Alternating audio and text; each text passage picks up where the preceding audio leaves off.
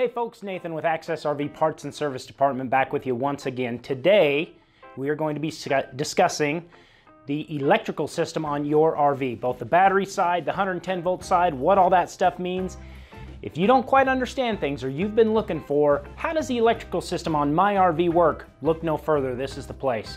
I want to remind you, go ahead and like and subscribe so that we can keep bringing you this content. So let's go ahead and jump right into it, shall we? Okay, the number one tip that I want to give you RV owners out there is right here.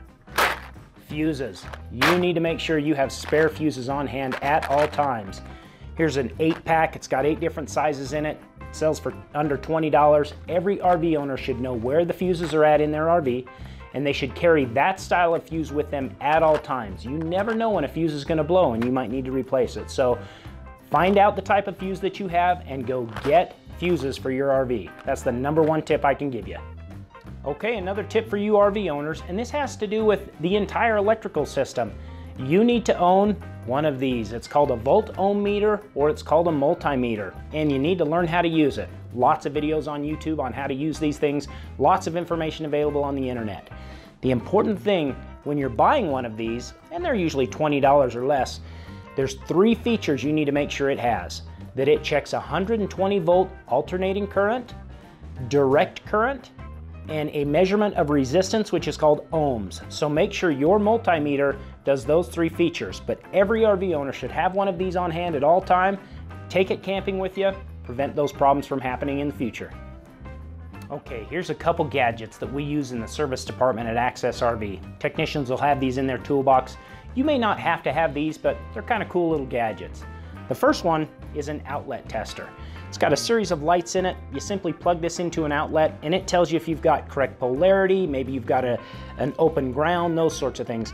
Maybe not something that every RV owner has. And as a matter of fact, if you have a multimeter, you can do the same thing. This is just a quicker way for our technicians to go through every outlet in an RV to see if the polarity is correct before we send it on down the road. Next is you may want to check the voltage in your RVs. You want to make sure that the 110 volt side has good voltage. This is a little analog meter that I've had for years and years. Plugs into a receptacle. There's a little bar that goes up and down that tells you where your voltage is at. Now again, you can accomplish the same thing by owning a multimeter, which we've talked about in other parts of this video. This is a voltage tester for the 12 volt side. Plugs into a cigarette style lighter plug, and right here it gives you the readout for what your voltage is at. This one's nice. It gives a little digital image on where your voltage is at. Now, when you start to drop maybe below 11.5 volts, you know your batteries are starting to get low and it's time to get them recharged. The next little tool that we use doesn't have anything to do with the RV, it actually has to do with your truck. So if you're a fifth wheeler or a camper hauler or a travel trailer hauler, you may want to consider getting one of these little deals. Now how this works is this plugs into the 7-way on your truck, and there's a series of lights that light up, and it will tell you if you've got your turn signals, if you've got your brake lights, if your brake controller is working, your backup lights, etc. We use this all the time in the service department to help identify when we have a wiring problem, if the problem is on the truck, which this helps us with, or if it's on the trailer. So if you plug this into your truck and all the lights work when you turn on your signals and hit your brakes, those sorts of things, then you know the problem's with your trailer. You can start looking for things like light bulbs, fuses, shorts in the system, those sorts of things. So another nice tool that we use in the service department all the time. Okay, question we get all the time about RVs. Is my RV 120 volt or is it 240 volt? Well, if the plug on the end of your RV looks like this, it has 3 prongs, that's a 120 volt system, rated at 30 amps of current, but it's 120 volts.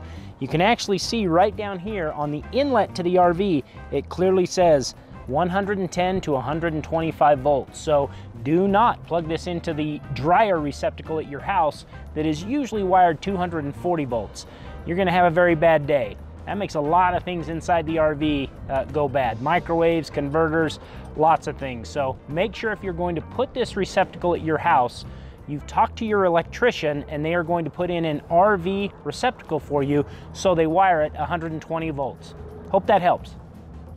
So now we've come inside the RV and we're taking a look at the power center. Most RVs have something that look very similar to this, but you might not know what it is. there's usually a little flip down hatch that shows you both the breakers, which are on the 120 volt alternating current side of the system, as well as the fuses, which are on the 12 volt direct current side of the system. Also, this is where your batteries get charged from. The incoming 120 volt alternating current runs through the main breaker, this big 30 amp breaker here, and then gets divided a whole bunch of different circuits. One of those circuits is dedicated to the converter. A converter takes 120 volt alternating current and turns it into 12 volt direct current. It charges your battery and powers all of these different circuits. Just like the alternating current side, there's a main fuse. In this instance, there's two fuses dedicated for the converter side of the system. And then each one of these fuses is its own circuit. So as you can see, we've got 40 amp, we've got 15 amp, your RV might have 10 amp. You're going to want to carry a variety of fuses, so in case one of these blows, you can keep yourself on the road by changing it. Your RV has two distinct electrical systems, a 120 volt alternating current system and a 12 volt direct current system, which is what your RV batteries are for. We get a phone call in the RV service department all the time that asks, what runs off 120 volt and what runs off 12 volt? Well, that's a good question. Let me answer some of that. The things that run off 120 volt are your air conditioner, your microwave, fireplaces, the electric heating element on your appliances such as your water heater and refrigerator, your converter that converts 120 volt alternating current to 12 volt direct current, all of the receptacles in your RV, television sets and other multimedia devices like DVD players. Now the items that run off 12 volt are things like your lights, your water pump, if your RV is equipped with USB ports. Appliances require 12 volts like refrigerator, furnace, and water heaters, as well as the detectors in your RV like smoke, propane, and carbon monoxide detectors, as well as the ventilation fans in your system. I hope this helps clear up what sort of things run off the 120 volt and what stuff runs off of the 12 volt side of the system.